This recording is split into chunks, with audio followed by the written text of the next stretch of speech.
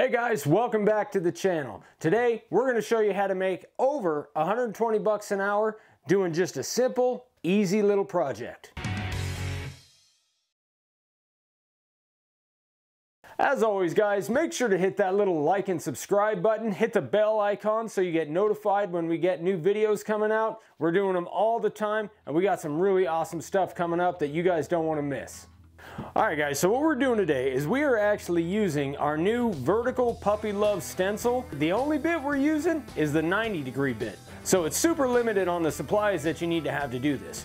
Now there's a few different ways to look at selling your signs and selling your projects. A lot of people like to go for the big several $1,000 signs, really fancy and all that stuff, and that's great.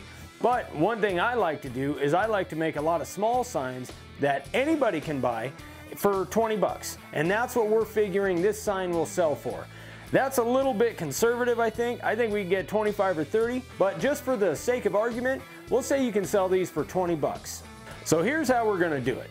Dad's gonna start the countdown at 1 hour. At the exact same time, I'm gonna start laying out. The boards are already pre-cut because I always cut my boards ahead of time. These are 4 by 14 inch boards, and like I said, you should have no problem selling these for 20 bucks a piece, no matter where you're at. So I'm gonna leave a link in the description for the materials we use today.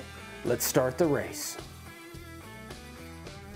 In our opinion, the absolute best way to do a large batch of signs is to do one step at a time on each sign. So like for instance, here I'm laying all the signs out first. Now, even if you have multiple bits that you're using, the profile, the carving line or whatever, do all the profile work first, then all the carving liner work first, or whatever step you want to go in. But I like to make sure to do everything with one step at a time on all the different signs.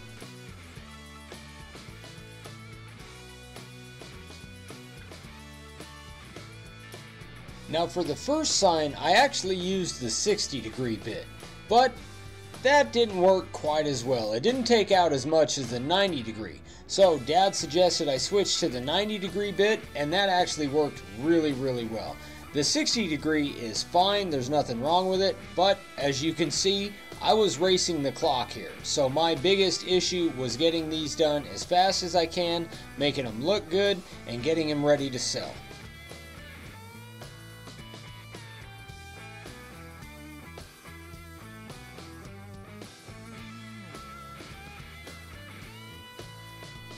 Now, just like any time you're working with wood, some boards are going to be a little bit easier to work with than others.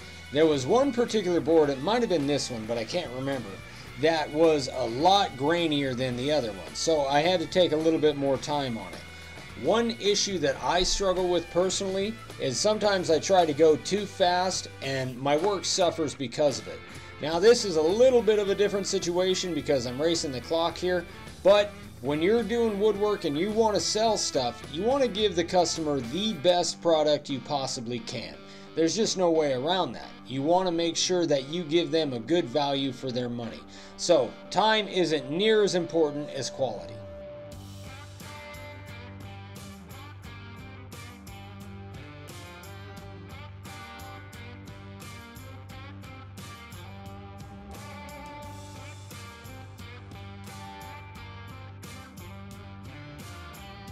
One thing you want to keep in mind is you want to get as much prep work done ahead of time as possible. And this goes double if you're selling on site.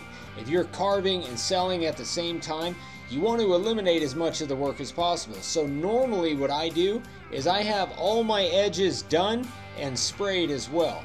Now, I still leave the chamfer shallow enough that if somebody wants a scallop, we can do a scallop, or if they want a rustic edge, it'll still look good. All I got to do is take the grinder and chew up the edge a little bit. But remember, prep is key. You want to make sure to get as much work done ahead of time as humanly possible.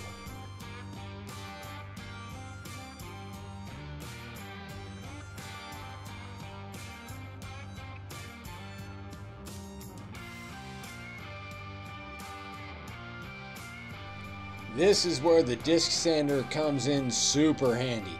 That thing takes off so much wood and it really sands fast. And even with a 120, or if you want to go with a 220, it still gives a super smooth finish and you don't have to take as much time as you do with a random orbital.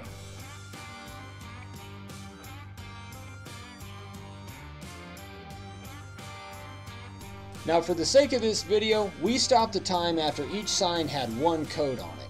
But when I'm doing a sign for somebody where time isn't an issue, normally I'll put 5 to 8 coats on, depending on if it's going outside or how harsh the weather is wherever it's going. But for this, it was just 1. And we got it done with 10 minutes left.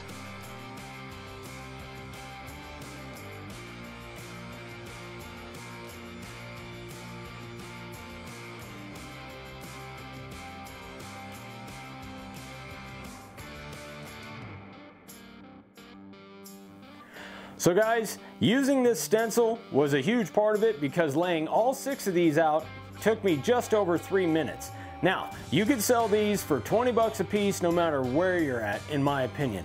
I'm gonna probably sell my wife one for 40 because she'll pay it. The pet industry is huge. In fact, even if you're not carving on site or not selling online, you could find a local pet store and you can make these cheap enough to where they have room to mark up. There's a lot of business ideas, a lot of different things you can do, and you don't have to be super duper fast. The reason Dad didn't do this is because he's got so much more experience than I do, so I figured I should probably do it because I'm not quite as good as him. What was that? Yeah. I didn't catch that. Yeah.